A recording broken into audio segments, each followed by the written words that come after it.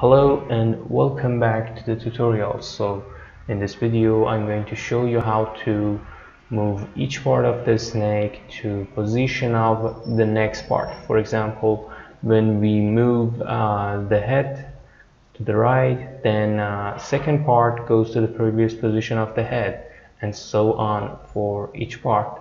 So let's begin.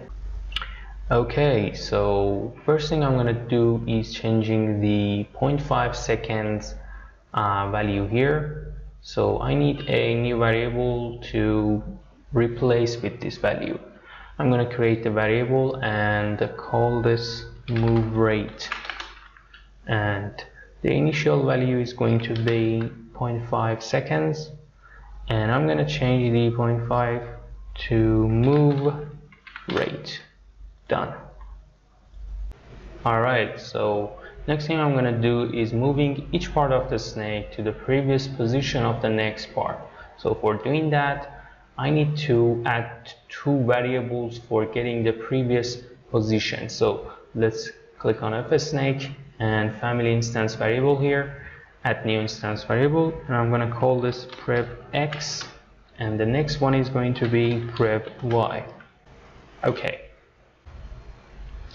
Alright, as you can see, we have the first object of the snake, or head of the snake here, that moves by hitting arrow keys on the keyboard. So we want to move the other parts.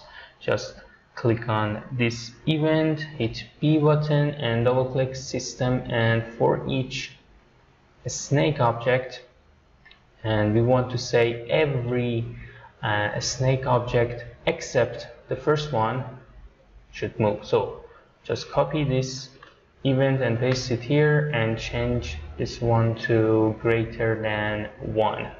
That means every snake object except the first one should go to previous position of the next part of the snake. So for getting the next part of the snake, we need to use this event. So just hit B button, double click, and fsnake compare instance variable, and n is when n is equal to snake dot n minus 1. That means the next part. If the number of a snake is 3, the fsnake or the next part is going to be 2. So this object should go to the previous position of this object, and we want to say that in here. So add action a snake and set position to fsnake dot prevx and fsnake dot prevy.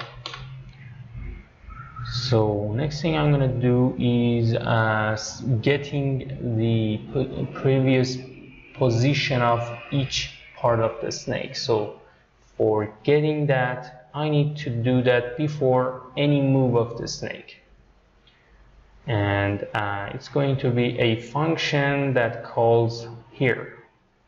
So let's go ahead and create that function. Just click on this group, hit B, hit F, and let's call the function set prev pose. Okay, and hit OK. Alright, so because I want to set previous position of each snake, I need to use a for each event here. So just hit B and copy this event and paste it here, and I'm going to put it above of these events here because we want to call the function before any move.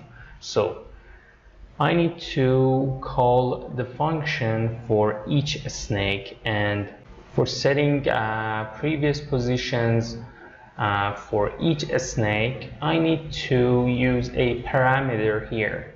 So I'm going to click on this function and hit P for parameter, and I'm going to call this UID, or unique ID of a snake. So hit OK, and just here, add action, functions, and set previous pose, and we want to get the UID of each snake.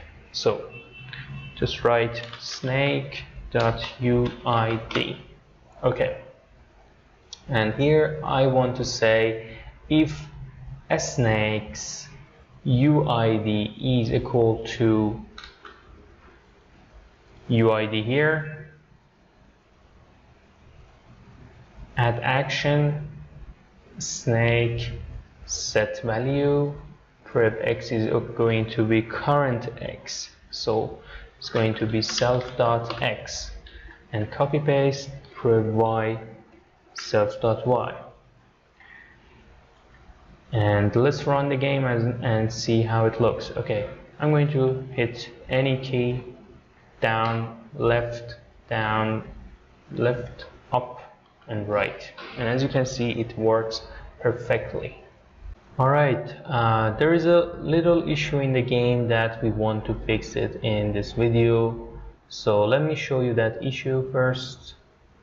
Okay, we have the snake and I'm going to right, and when I hit down and left very quickly, it goes back to the inverse position. So that works for up and down and any other position when I hit two keys very quickly. So for fixing that bug, I need to go ahead and create a new variable. I'm going to call this move flag, and I want to set the move flag to 1 in front of any arrow key events here. So just click on add action, system, set value, move flag to 1, and I'm going to copy and paste it here.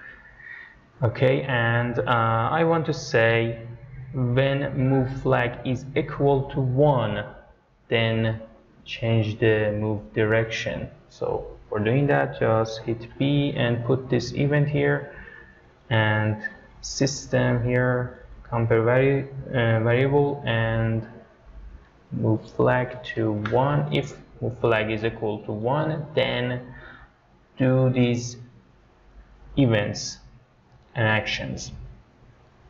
And let's run the game, and as you can see, when I hit right and down and left, it worked. Okay, it doesn't work. So what's wrong here? Oh, I need to set that to 0 here after changing the direction. So just copy and paste and set it to 0, and copy and paste it here and run again, and as you can see, it won't happen again, and that's good. So in the next video, I'm going to show you how to do the wrapping in the game. That means when we have the snake and the snake goes out of the play area, then come from the other side. So thanks for watching and have a great time.